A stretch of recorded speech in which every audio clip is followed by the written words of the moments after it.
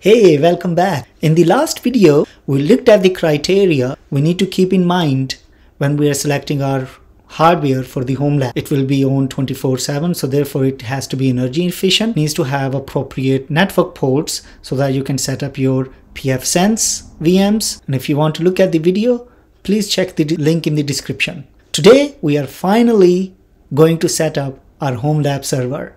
In my case, it's Dell R720. In this video, we are going to set up Proxmox on it, and we'll set up the appropriate networking that will enable us to segment our network, and we'll set up the network according to our network topology. If you want to look more into how we set up the network, please check out the first video in this series. Let's get started.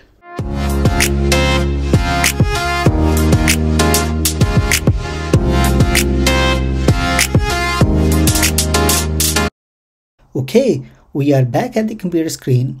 So just to refresh your memories, this is the network we're going to build. I've gone through this network in detail in the first video in this series. Please have a look at that if you want to know more about this.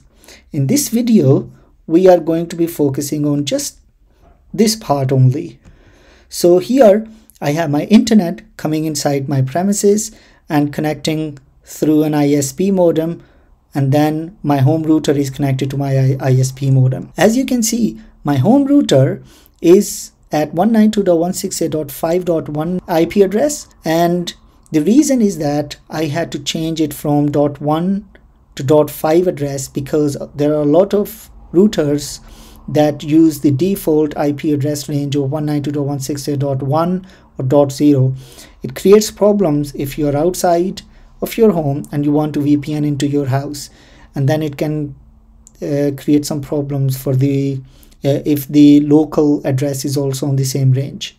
My computer is connected to this home router, and now from this home router I have two Ethernet cables going to my Dell R720 server.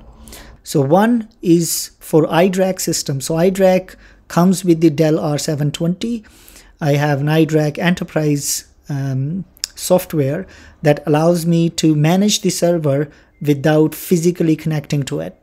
So that's one cable going from router to the iDRAC port. It's like a network port at the back of the server.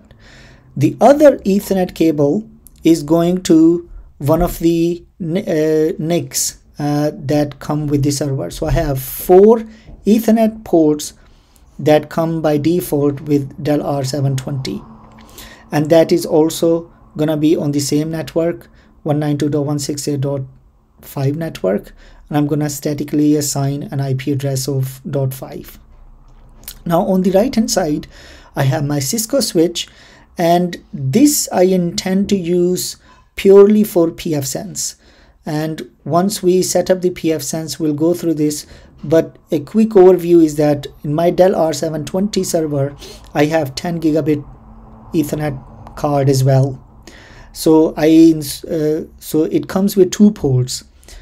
So I connect 2 Ethernet ports from my Cisco switch to those 10 gig ports, and I set up an LACP link, which is link aggregation control protocol. So basically it just aggregates 2 cables and they would work as one. So it is good for load balancing, as well as if one link is down, the other will be up. If a port is faulty, so it will continue to function. So these 2 ports will work as one, and you have to enable LACP on both sides, from Proxmox and from Cisco switch. So this is it. This is our network. Now, in order to install Proxmox, you have to go to the Proxmox website. So it's proxmox.com, and you click on downloads, and then you select Proxmox virtual environment, and then ISO images. And this is the latest version that is available, that was updated on 4th of May, and then you simply click download. You can download it from BitTorrent. Once that's done, we need to open up iDRAC and map the CD drive to this ISO so that it can boot from it if I restart the server. So let's do that. Change screens. So basically, this is how it looks like. I'm connected to my server using a virtual console client. You need Java for it. It is initializing. I just rebooted the server, and what you do is you map a virtual media. Here you can see I've used the Proxmox ISO that we just downloaded, and on the next boot I asked it to boot from virtual CD drive because I've already done it. So it's next is showing is just once I reboot it again, it will be a normal boot.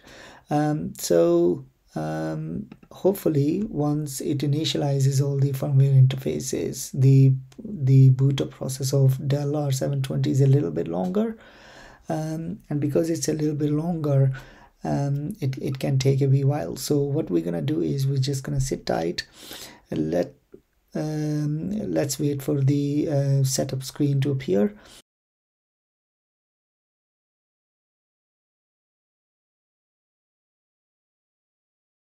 So here we have it. This is the welcome screen. So I'm gonna press enter to install Proxmox.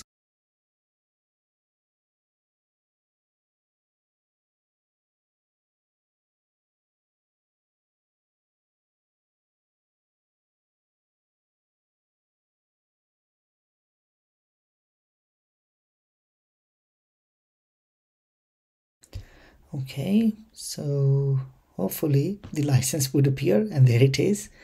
You can read about it if you want to. I'm just gonna click I agree, and I'm gonna select my Samsung SSD 870. So I have another one that's an NVMe. I'm not gonna use that. I'm gonna use my Samsung SSD 870, and then click on options. I want to limit the root partition to be the lowest, and the remaining I want to allocate it to my VMs. So I'm just gonna assign 30 GB. I think it's more than enough for initial ISOs and containers. So 30 GB is enough. Leave other options as is. If you have more than 2 drives attached to your server, then I would definitely recommend ZFS.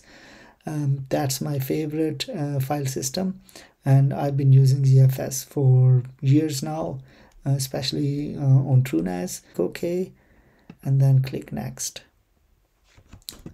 Set up your country. I'm in the UK. All good. Next. Set up a secure password. And set up an email where you can get some any alerts. Next. And this is the EN04. So you can see I have quite a few. So these are my 10 gigabit NIC card, and these 4 came with the server. So this one, EN04, is actually directly connected to my router. So we're gonna select that, and I am going to name it this, and I am also going to say is 5.5, and DNS and gateway is fine, and let's click next, and that's it. Click install. So remember, 2 are the key things. If you have a bigger SSD in your server, you want to limit max root. You want to limit the ISO and the container space, because if you let it do it automatically, it wastes a lot of storage allocating to your ISO images and containers. The second thing is, just like you, if you have a separate router that is connected to your ISP, then I have 2 cables coming into the server. One is for the iDRAC system. This is where I can remotely access my server, so I don't need to connect it directly.